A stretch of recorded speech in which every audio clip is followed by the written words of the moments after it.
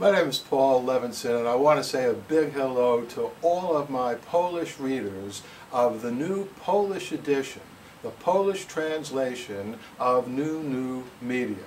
You know, my 1997 book, The Soft Edge, A Natural History and Future of the Information Revolution, was published worldwide in English, but the first translation into any other language was in Polish. So it's only fitting that my latest book, Nowe Nowe Media, first published in English in 2009, now has its first translation in Polish.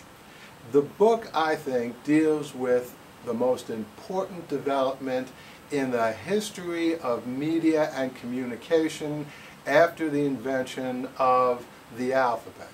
That's how important I think Nowe Nowe Media are. What do I mean by Nowe Nowe Media? Well, we've all heard of new media, the web, Amazon, iTunes. They give us a cornucopia of information, but they, the producers, the creators of the information, are not us. They're not you and me. And that means that when you log on to Amazon, when you download a tune from iTunes, it may be wonderful, and there are obviously many wonderful songs and great books that you can get from iTunes and Amazon, but you have not created any of them. Now compare that to what happens on YouTube, on Twitter, on Facebook, on your blog. In all of those cases, you may be reading material that other people put up on YouTube. You can certainly see videos that other people put up on YouTube. But there's an additional, I think, crucial advantage. And that is that you can create a video and put that video up there on YouTube. And that video is there along with everyone else's video. So in the world of music, you can see a video by Paul McCartney.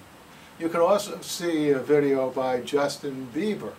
Not that I'm a Justin Bieber fan, but the point is Justin Bieber became famous because of his YouTube videos, his YouTube performances.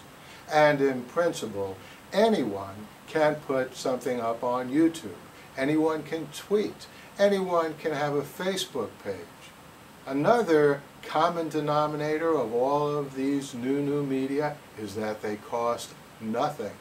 That's very important, especially in today's world, where many countries are in very difficult economic times. Not that iTunes or Amazon are especially expensive, but every dollar adds up. In contrast, it costs you nothing to get anyone else's video on YouTube, to read other people's tweets. The result of all this, I think, is very profound politically and socially.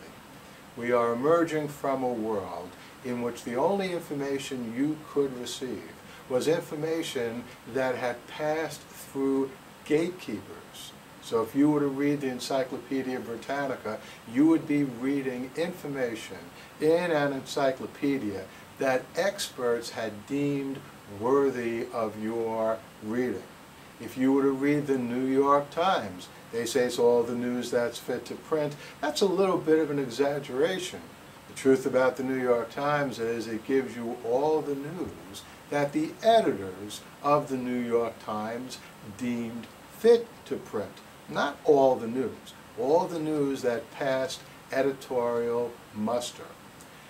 If you read something on someone's blog online, and there are a myriad of blogs, one thing that all those blogs have is that no editorial board had to decide whether that information was worthy of you seeing it. If you look at Wikipedia, everything that's on Wikipedia is written by the readers who instantly can become writers and editors.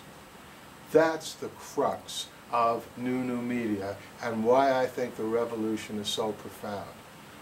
The human species, planet Earth, needs all the help it can get. For too long, too many minds, too many people were kept out of the knowledge system. But through Nowe Nowe Media, through the systems you'll be reading about in my book, for the first time now in human history, in principle, everyone, including you, my readers, in addition to someone like me who's an author, everyone can get their voices, get their ideas, get their images out there to the world. This is the coming of age of what Marshall McLuhan talked about way back in the 1960s, in which he talked about the global village. Back then it was a metaphor. You and I, through Nowe Nowe Media, are making it a reality. So I hope you enjoy the book, and I hope after reading the book, you go out and do things in this world. Make your mark on the world. Make your mark on the cosmos. Be part of history. Create the future.